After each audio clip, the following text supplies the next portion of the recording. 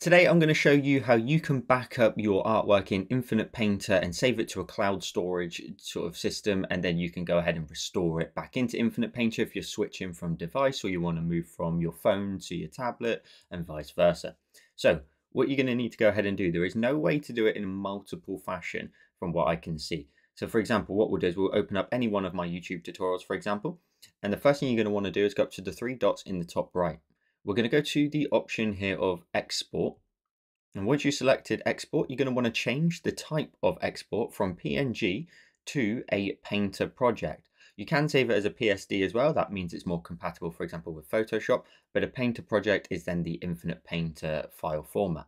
So if you tap on a Painter project, you can then also pick the option, do you want to save this file with the history as well as the time lapse as well? If you add the time lapse, it will make the file a little bit larger.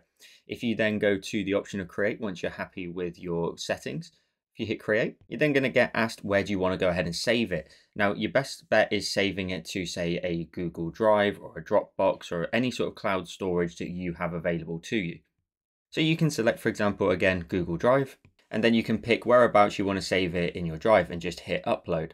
And once it's uploaded, the window will disappear. Then on the device that you want to go ahead and start moving your work to, you're going to want to open up Google Drive on there. You can see I've got the 26 Painter project, which you saw a second ago.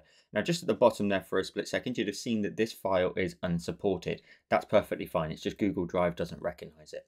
What you need to do is now on the device that you want to start moving all your work to, open up Drive and the item here, then go to the three dots in the top right and go to the option of download and save it to the files on the device that you want to move stuff to. So I can, for example, on my iPad, just hit save to files.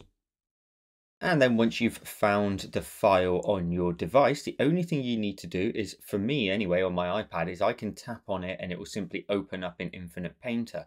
You may need to go ahead and tap on it and say that you want to open it in Infinite Painter. But if I tap on 26 here, it opens it up and it says the file was imported as a new project. And if I back out of here, I go all the way back to my home screen, I can see you've got the other versions here that I've already previously imported back in. And if you found this video helpful, you'll probably find this one on the screen now as well. I've got loads of helpful videos for Infinite Painter.